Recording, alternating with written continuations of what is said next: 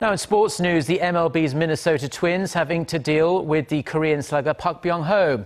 The Twins announced on Tuesday the signing of the 29-year-old first baseman to a 4-year, $12 million contract with a club option for 2020 worth $6.5 million.